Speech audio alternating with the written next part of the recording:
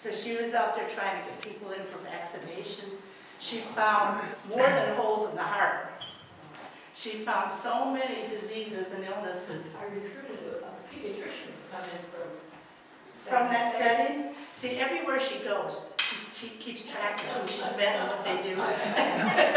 But we'll get more into that in the question. Anyway, I just wanted to point out that her work in the migrant camps was phenomenal because she got people in that no one even knew were there. They were invisible.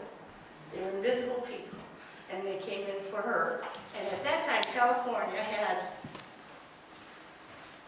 Children's Fund with a crowd, or Crippled Children's Fund. Oh, that's right, CCS. And so she had a way of shooting these folks in from her migrant camp examination centers, we won't even call them clinics, to the Crippled Children's Fund resource for their cleft palates and for their club feet and for the many other things that she found there that no one knew anything about. And all the many children that also had never been to a day in school.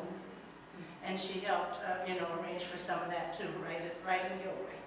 And then all of that information that she gathered about how to do that, she's taken with her. Well, let's take a 5-minute break. We'll put the chairs out here and you can ask questions.